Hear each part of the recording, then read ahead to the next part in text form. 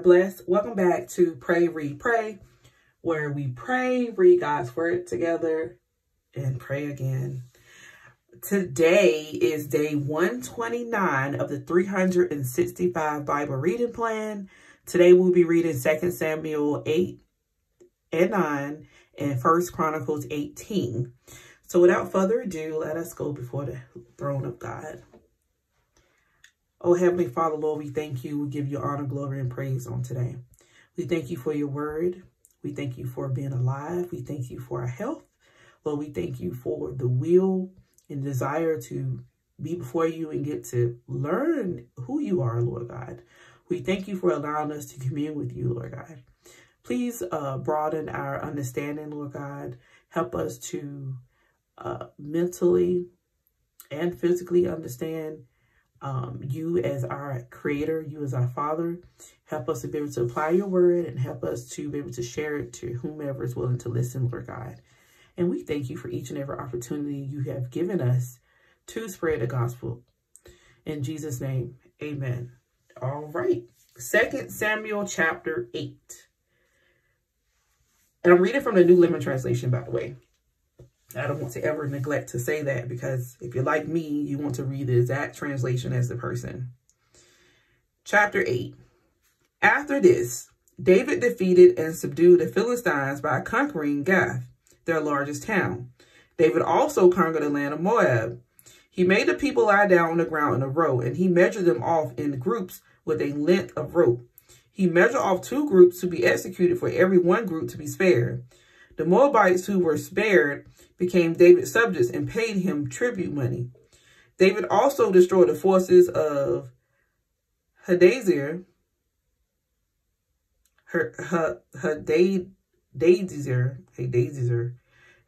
son of Rehob, king of Zobah, when Hadadezer marched out to strengthen his control along the Euphrates River. David captured 1,000 chariots, 7,000 charioteers, and 20,000 foot soldiers. He crippled all the chariot horses except enough for 100 chariots. When Arameans from Damascus arrived to help King Hadadezer, David killed 22,000 of them. Then he placed several army garrisons in Damascus, the Aramean capital, and the Arameans became David's subjects and paid him tribute money. So the Lord made David victorious wherever he went.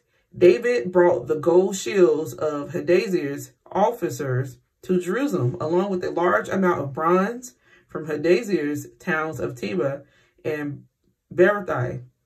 When King Toi of Hamath heard that David had destroyed the entire army of Hadazer, he sent his son Joram to congratulate King David for his success campaign. Hadazer and Toi had been enemies and were often at war. Joram presented David with many gifts of silver, gold, and bronze. King David dedicated all these gifts to the Lord, as he did with the silver and gold from the other nations he had defeated, from Edom, Moab, Ammon, Philistia, and Amalek, and from Hadazer, son of Rehob, king of Zobah.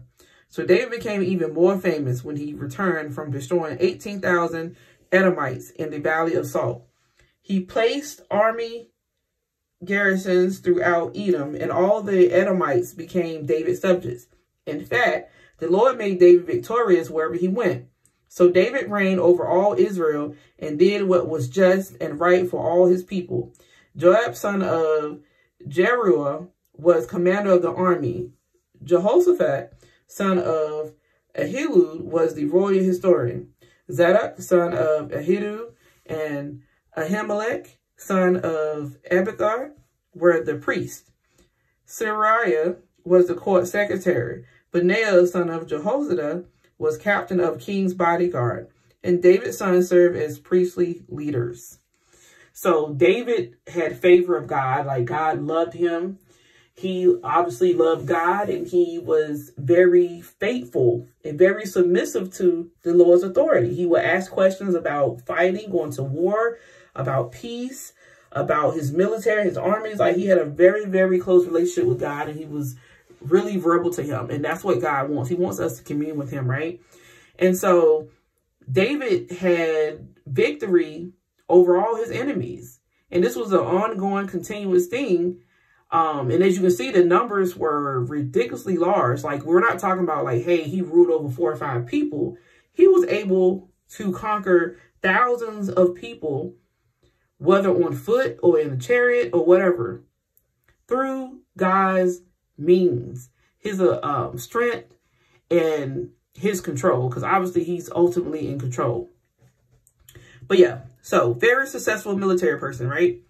All right, so let's go into verse 9. Hopefully I won't butcher too many more names. Excuse me, chapter 9. One day David asked, is anyone in Saul's family still alive? Anyone to whom I can show kindness for Jonathan's sake? He summoned a man named Ziba, who had been one of Saul's servants. Are you Ziba? The king asked. Yes, sir, I am. Ziba replied. The king then asked him, is anyone still alive from Saul's family? If so, I want to show God's kindness to them. Ziba replied, yes, one of Jonathan's sons is still alive. He is crippled in both feet. Where is he? The king asked. In Lo-Debar, Ziba told him, at the home of Machir, son of Amiel. So David sent for him and brought him from Machir's house. His name was Mephibosheth.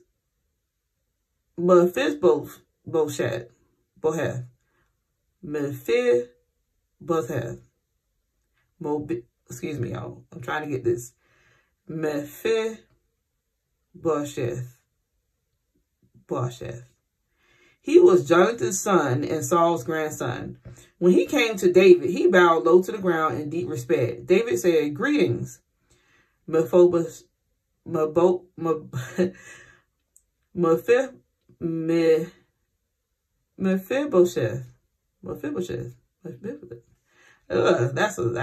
a different one. Replied, I am your servant. Don't be afraid, David said. I intend to show kindness to you because of my promise to your father, Jonathan. I will give you all the property that once belonged to your grandfather, Saul, and you will eat here with me at the king's table. Mephibosheth bowed respectfully and exclaimed, who is your servant that you should show such kindness to a dead dog like me? Then the king summoned Saul's servant Ziba and said, I have given your master's grandson everything that belonged to Saul and his family. You and your sons and servants are to farm the land for him to produce food for your master's household. But Mephibosheth, your master's grandson, will eat here at my table. Ziba had 15 sons and 20 servants. Ziba replied, yes, my lord the king, I am your servant and I will do all that you have commanded. And from that time on, Mephibosheth ate regularly at David's table like one of the king's own sons.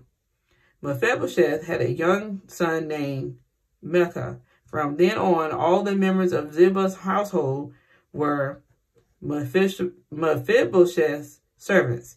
And Mephibosheth, who was crippled in both feet, lived in Jerusalem and ate regularly at the king's table. So he showed kindness to Saul's relative for the sake of Jonathan. Him and Jonathan obviously had a brotherly love. They was down for each other. They had each other's backs. They was very faithful and very loyal to one another. And so he felt it was only right that he do such as he's doing now with this family member. All right. So now we have 1 Chronicles 18. Where I'm at? Almost. I get where I need to be. Well, this was already marked on it. Good. All right, 1 Chronicles 18. After this, David defeated and subdued the Philistines by conquering Gath and its surrounding towns. David also conquered the land of Moab, and the Moabites, who were spared, became David's subject and paid him tribute money. David also destroyed the forces of Hadazer, king of Zobah, as far as Hamath.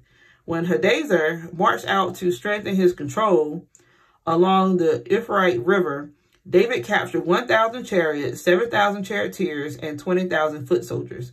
He crippled all the chariot horses except enough for 100 chariots. When Aramans from Damascus arrived to help King Hadadezer.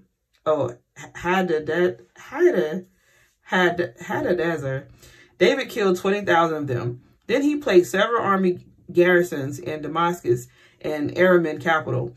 And the Aramans became David's subjects and paid him tribute money. So the Lord made David victorious wherever he went. David brought the gold shields of Hadadezer officers in Jerusalem, along with a large amount of bronze from Hadazer's town of Tiba and Kun. Later, Solomon melted the bronze and molded it into great bronze bastions called the sea, the pillars, and the various bronze articles used at the temple. When King Toi of Hamath heard that David had destroyed the entire army of King Hadadezer of Zobah, he sent his son Joram to congratulate King David for his success campaign. Hadadezer and Toi had been enemies and were often at war. Joram presented David with many gifts of gold, silver, and bronze. King David dedicated all these gifts to the Lord, along with the silver and gold he had taken from the other nations, from Edom, Moab, Ammon, Philistia, and Amalek. Abishai, son of Zeruiah, destroyed 18,000 Edomites in the Valley of Salt. He placed army garrisons in Edom, and all the Edomites became David's subject. In fact, the Lord made David victorious wherever he went. So David reigned over all Israel and did what was just and right for all his people.